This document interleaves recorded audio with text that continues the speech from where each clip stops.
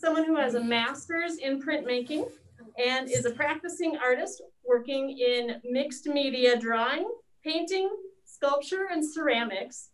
Her work has been shown in numerous regional and national galleries and exhibitions. She completed her BFA, her MA, and BS for art education from Minnesota State University, Moorhead. She's the first and former director of Native American art programs at Plains Art Museum. She also taught art at Circle of Nations School in Wahpeton, North Dakota, as an artist in residence for the North Dakota Council on the Arts and Fargo Public Schools, and more. Laura has been very busy being an artist and teaching and doing all sorts of wonderful things. And we are so blessed to have her here in our gallery and to share her art with us. And without further ado, I would like to introduce you to Laura Youngbird. Good evening. I'll take this off so I can talk better. Thank you. Large audience here. Now I don't forgot what I was going to say. Well, this is a group of work that I've done probably in the last 5 or 6 years. So it's not all brand new, and I have a lot of brand new work, but it's just not framed. So instead of just putting it up with pins, this is what we have today. Thank you all for coming today. I'm glad to be here. And my work uses a dress as a symbol, and it's become a very, inexhaustible symbol in my work. And it's, when I started using it, I didn't imagine that this would continue for as many years as it has. But it's based on seeing pictures of my grandmother in her first communion dress. And she scratched her face out of all of her pictures, whether she was wearing that dress or other dresses as well. And I don't know, for those of you that are as old as I am, I wasn't allowed to wear dresses or pants to school till I think we were in 7th grade. So all you young ladies here don't know what that was like. Wearing your pants underneath, walking to school in the snow. I can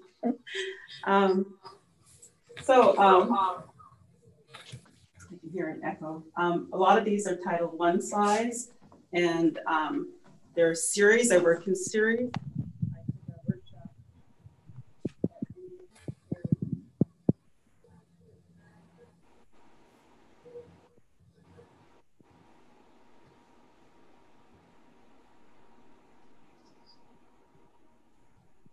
On Facebook about a week or so ago.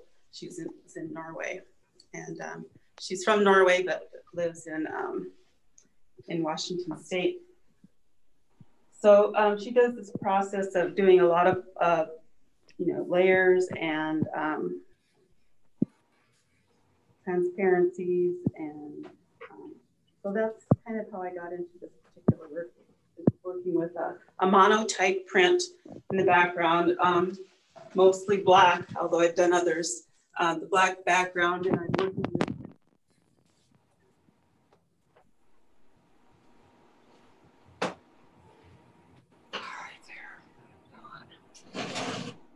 black oil is really wonderful.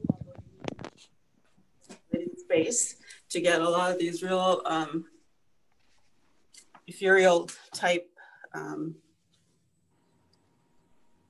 washes in the background, but I thoroughly enjoyed this process, and my work does not look like hers, but I'm sure you can see the influence.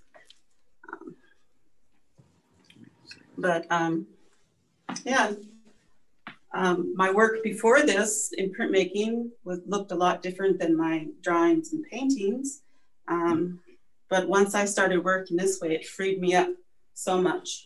Because originally when I started making prints, it's they all have to be exactly the same. And that's kind of the traditional prints.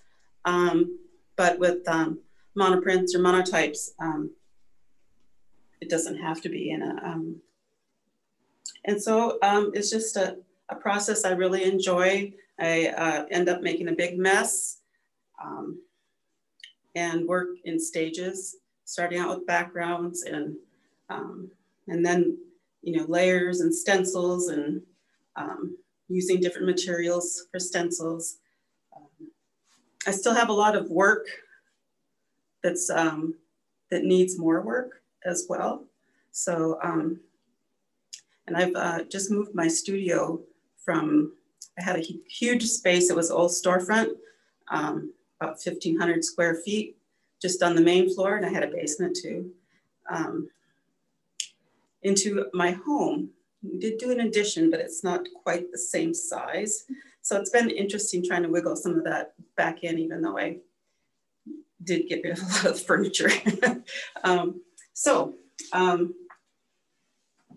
The dress itself, as I mentioned, was, you know, started out with my grandmother, but it also, this particular style with the bodice and the puff sleeves and the full skirt is actually my own first communion dress that I still have and have used in work, literally by silk screening it, exposing it to like a photosensitive emulsion and putting the dress, not on the wet stuff, but after it dried, and then exposing the light to it. And I have some pieces of that, but not in this exhibit. So these are mostly one size. This one is called Loose Ends. And this was the loose ends are 2014 are the ones that I did in Ava's workshop. And some of these are a little bit later. 2015.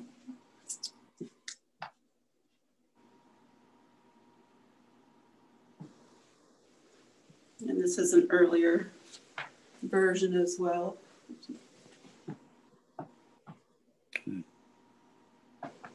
But I just love making these little outfits and just kind of letting go and just enjoying the process and seeing what the ink will do and, you know, how it spreads with the flash oil. I've been using toner and alcohol, which works as well. Not quite as beautiful as the flash oil, but I'd probably be brain dead if I tried it in my own studio. You need a really good exhaust system. So here's another of my first communion dress. And I have that dress, and it's like the waist is like, I don't know, it looks like it's about 8 inches. You know, it's like crazy. But it was mine, and it fit me just fine. I do have to say I was probably in first grade or something though. First or second grade. And here, another part of the series called Common Thread, which we've titled this exhibit under. And this one reminds me of like something eternal, you know, out in the universe and the stars. And, you know, the dress also is very symbolic of my mother and her mother, my grandmother's, because she used to make all of our clothes, and then she taught us to sew, and we sewed and made all of our clothes till it's actually more expensive to make your own clothes now than it is to just go buy things, especially on sale. But we got a note that the sound is going in and out, so we'll do our best to make sure that we I will try to talk louder and I hope that will help. So I love that is, you know, the star people to me. And this is a piece, it's also from the One Size series. And just look at these gorgeous little, you know, marks that the flash oil creates. And there's even like a dress almost just in the way that ink moved under the oil. But this one reminds me of when I was a teenager living in San Bernardino, California. That's where my dad, I should mention, my dad was in the Air Force and we moved all over the place all the time. So we were in San Bernardino at the time. And I just lost a cousin of mine. She's close to my, about the same age I am. And they lived in Santa Monica and we lived in San Bernardino, and just thinking about her these days as well.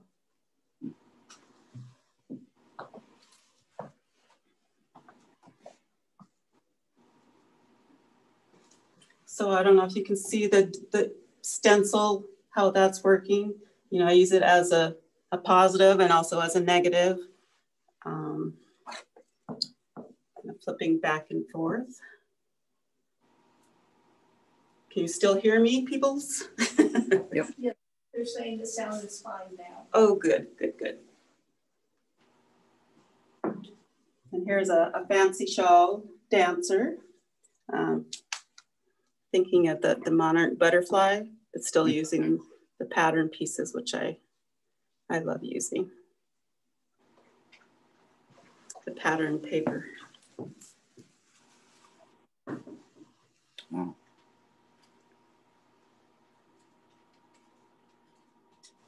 And here's an earlier, the 2014, right after the workshop with Ava.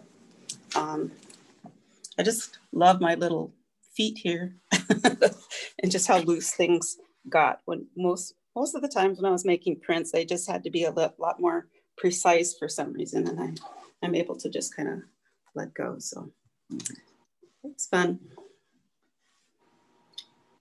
and kind of obsessive, the printmaking, but it's a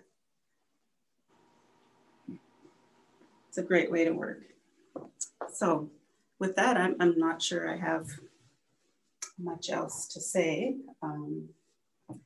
I guess I could say too that, with my mom teaching us to sew, and then I was sewing, and I used to sew a lot more, but then back in the 70s, early 70s, I lived in San Diego, and I started working for Ratner's. It's a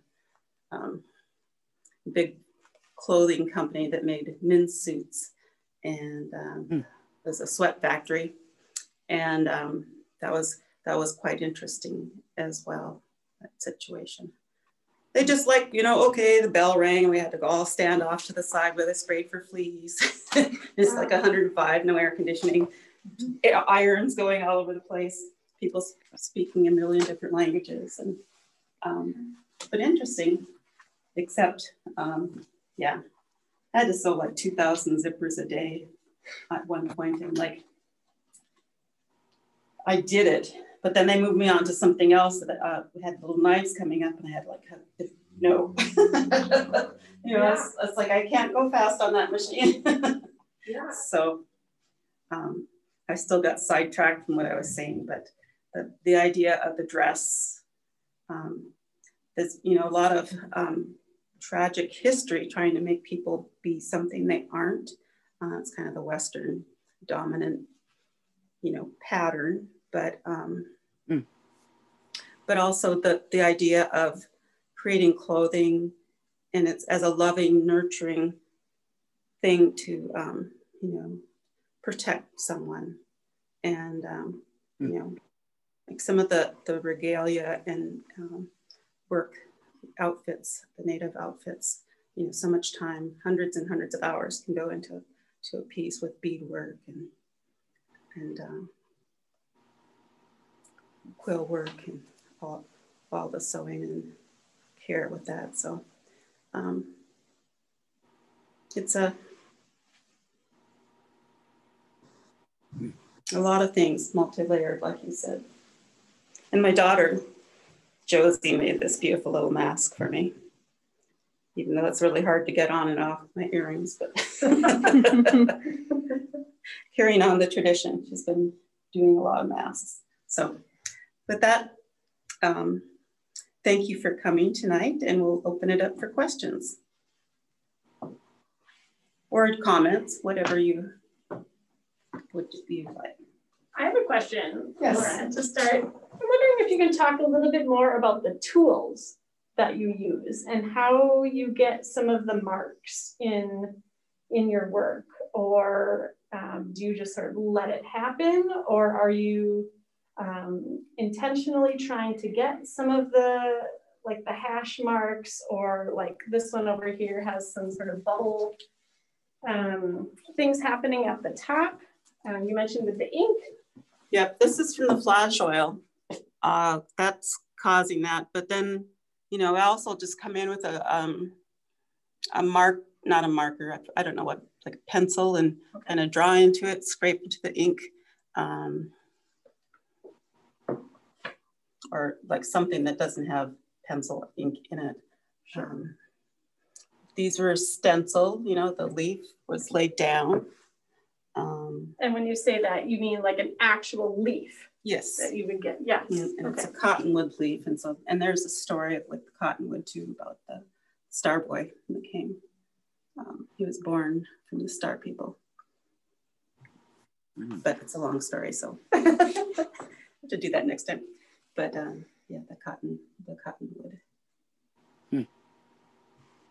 Yeah, your work is beautiful. And as a fiber artist myself, I love the fibrousness of some of them, of a lot of them, though it's on paper, right? And so capturing some of those textures and things are really lovely. And you've done, well, thank you, such a good job of capturing the care, right? Like you mentioned, clothing is a way of caring for one another. And it's like anything that you're making usually it's prayer-like. Yeah. You know, so.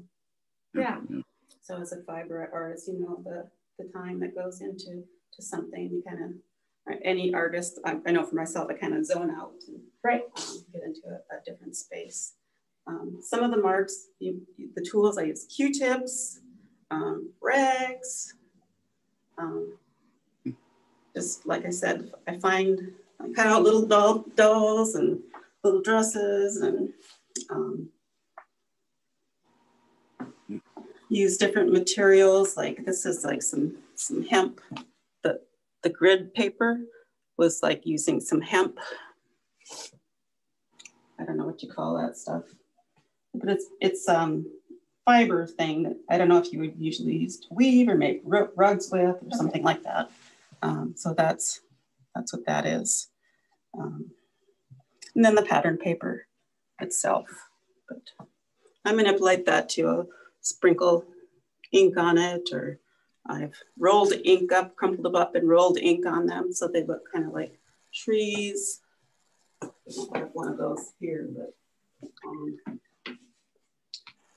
and lots of different papers. This is just a really lacy-like paper, and this is a grid paper. I get a little crazy over paper. I have a lot of paper. I get you. You know, the pieces have kind of a collage-like feeling to them. Yes. And so I love that you use the pattern pieces of patterns that, you know, because I can really relate to that, you know, and but it's fascinating that, I mean, because you say it's a monoprint. So how are you getting from the pattern piece to the print? I mean, not that I'm not a printmaker, but it's a mixed media monoprint. So I use manipulate the ink, and I use collage. I might print over it again. So, and you know, this is like just like a piece of paper that I drew on direct drawing method, where you ink up a plate, you put paper down, you draw on it. And so that's a form of printmaking. And then it's collaged onto here as well. Cool. I just have to say one more thing, as someone who spent my teenage years at the Newberries looking through the stacks of fabric, you know, and imagining what could be made out of this. That there is a whole kind of emotional attachment to fabric that, you know, that the fabric itself is such a medium, you know, color choices and all of that, all these pieces kind of bring that memory back. I know what you mean. I just had a flashback to Ratner's when they were, this probably dates me, but you know, all the red, yellow, plaid, polyester pantsuits men used to wear. We'd get excited. It's like, you know, you do so many zillion of a certain color and a new color comes in and yay. We did wool too, which always was fun in the summertime. But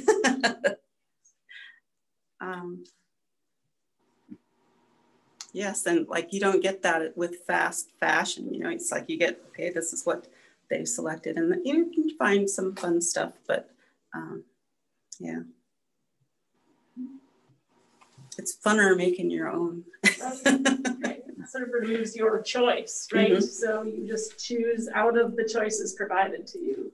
And I really like all of it. Like everybody here's got like a handmade mask too. That's kind of a way of expressing yourself.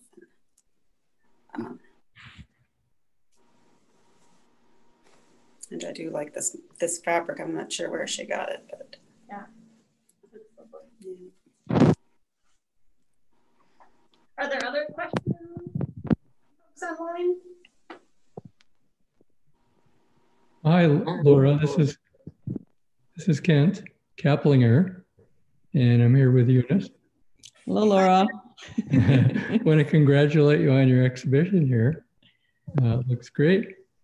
Now, I know you do reflect on your personal history with your work and through your work. I was wondering if any current events have an impact on what you're working on now. Yes, I retired from the museum, and with COVID, things have just changed, but I was very involved with the MMIP, Missing and Murdered Indigenous People. And the dress also symbolizes, you know, the missing people, because a lot of the dresses have no people in them. It's just the dress. And so a lot of that work, even though it might have been done before, it still kind of becomes that. And I have a niece, Lissa Yellowbird Chase, excuse me. I just did a little piece and showed it to her with a woman that's just in shadow. And I use a lot of torn paper, dyed torn paper. And there's a little yellow bird on this twig right in front of the shadow piece. So made me think of the work she does. She's used her retirement money to go out and try to find, you know, some of these people that have been lost. And she's been very successful. It's not always, you know, they aren't always alive.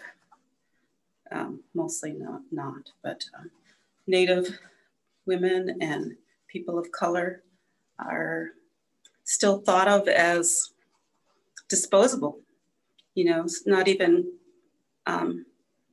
human, subhuman. And with this administration that hopefully we get out of soon, I'm just appalled that so many people actually voted and really support this guy. You know, that there's that many people that just have that much hate for others. Really surprises me. Mm-hmm. So I don't know if that answered your question, but yeah, it is timely. And as I'm working, I work through these things that are bothering me.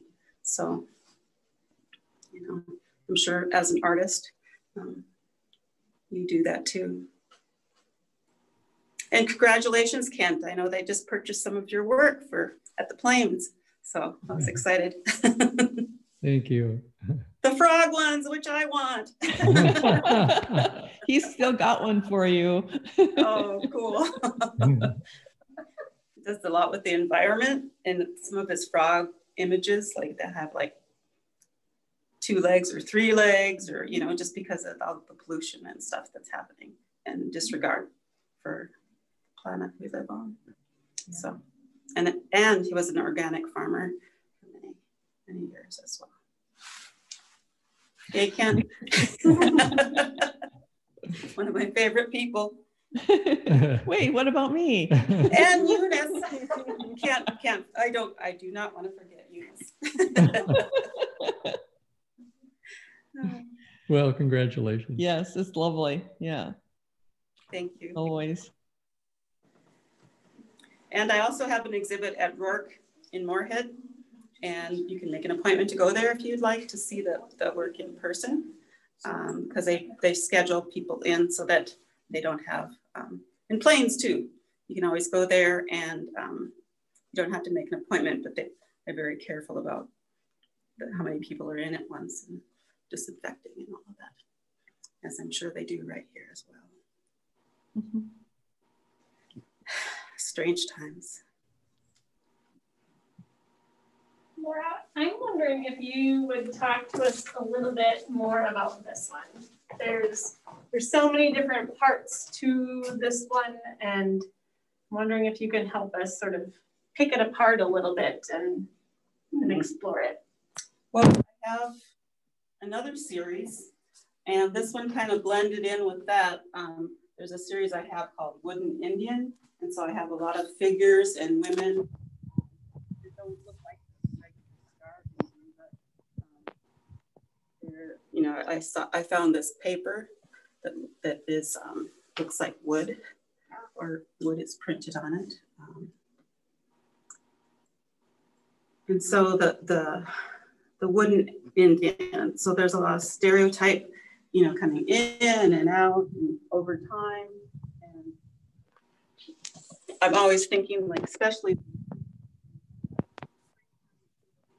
exactly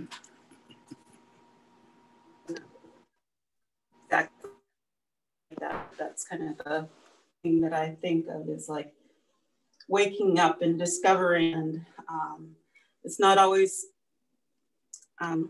something that's, you know, really a good discovery, unfortunately, just like the work that my niece Lissa, her great niece, my husband Felix's older sister's granddaughter.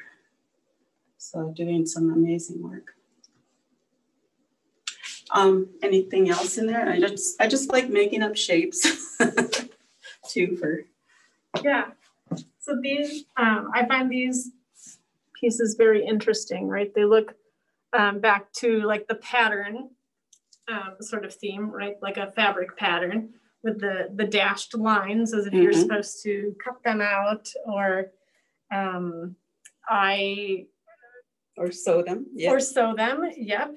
And I thought of doing that. I have another friend, Judith, that sews into her work, and I've thought of doing that. It's just kind of lazy, I guess. I just put the string on there and glue it on. After working at Ratner's, right, I still have like a fabric collection, and you know, it's like, oh, this would make a certain cool thing, and I still buy fabric, unfortunately, that sits there. But maybe someday. It'll serve a purpose one day. Yeah.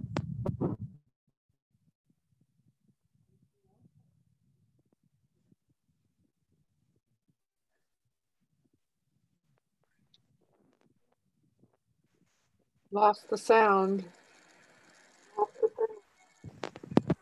Oh, in here you see, but I crinkle up the pattern paper and then take ink and run over it to create, you know, it makes these crinkle tree-like things. That's what you see in there. And I'm just the cottonwood leaves.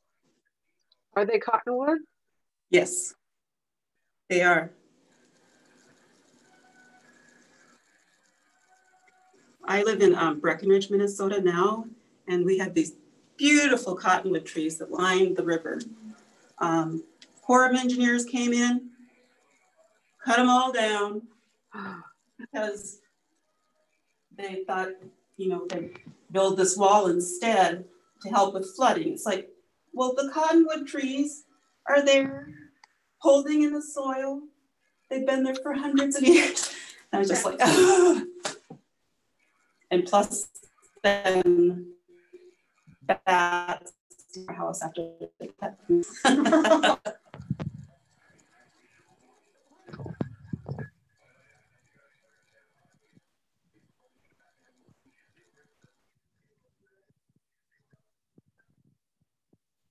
We lost the sound again.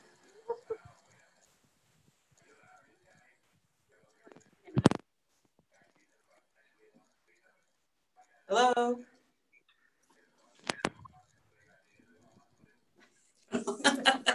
I'm sorry. I think it's normal Zoom just kind of going in I and know. out. I've done that before. It's like each word is kind of. We can hear you now. Oh, good. We're talking about Zoom, how sometimes the sound comes in and out. It's really difficult when it's like someone's actually talking and you're only hearing half of what they're saying. But yeah, thank goodness for Zoom. Yeah, do a lot of Zoom stuff these days. Hi, Laura. It's Naomi Schlieshman. Hi. Hello. This exhibition is incredible, and thank you so much for talking about your technique in layering, and then also about the dress. And it's great to hear that you've been able to move into your new studio at your home. And I know that with retiring as well, you've had a lot of changes, especially with COVID as well. And I'm really excited to hear about yes, I know you're dealing with the same thing. Yes, but I would love to hear about what you're working on in your studio now, because you have these two wonderful exhibitions up, which I'm really hoping to make it to the Rourke as well to see that exhibition. And I'm curious what you're working on now and what you're planning to be working on in the future. Well, right now I'm just trying to wiggle all this stuff in and get it to fit. And I'm slowly getting there.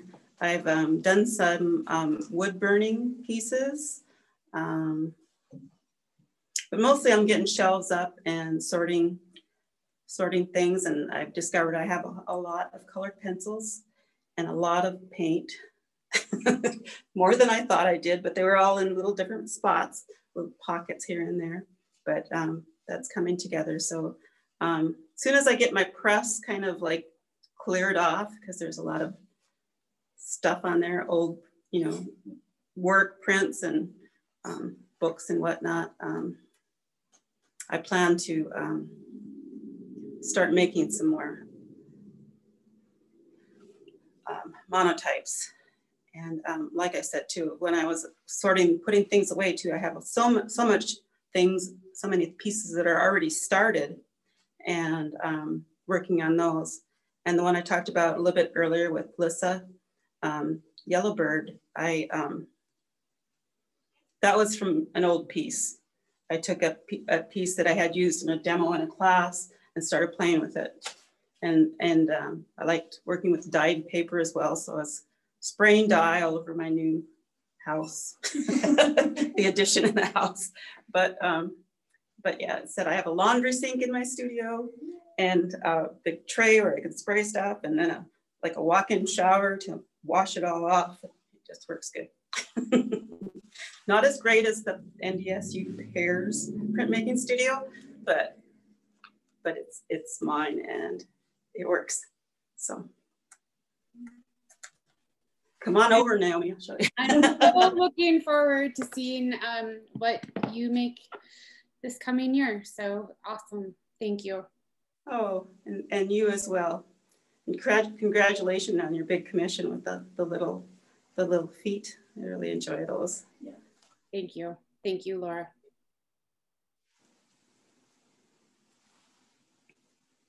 All right. Anybody have any answers? Or questions, but I'll take some answers. And then for those of you who are still in the room, we do have a survey for you to fill out for this event. It is important for us for the grants that we write and receive and all the money that makes events like these possible. Yes. So please. It just takes a couple minutes, folks. Data. Yes, we will go ahead and post that in the chat here. It also is available linked in the Facebook event page. If you found us through Facebook, it is in there too. I can also add that to the website later. So if there's anyone that you notice left and didn't get to fill out that survey, do bug them to fill out the survey because again, it is really useful to us. It's really important feedback. Thank you, everyone. Thanks for coming.